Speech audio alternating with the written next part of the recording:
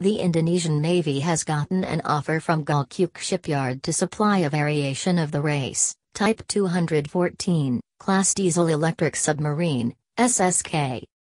Different TNI-AL sources have affirmed with Janes that gatherings and introductions on the Type 214 class were directed from mid-2017 by a group of Golcük Shipyard and TKMS authorities at the TNI-AL Central Station in Cilangkap close Jakarta. The gatherings will be trailed by a visit of TNI-AL authorities to Golcük Shipyard's offices close Istanbul, where they will watch development take a shot at the Turkish Navy's first Type 214 watercraft, Pirireis, S-330.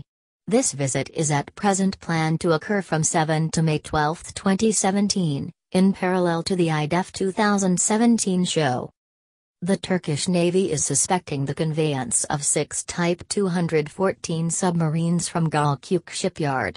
The first of class is slated for dispatch in 2019, and every one of the 6 vessels are relied upon to be charged by 2025.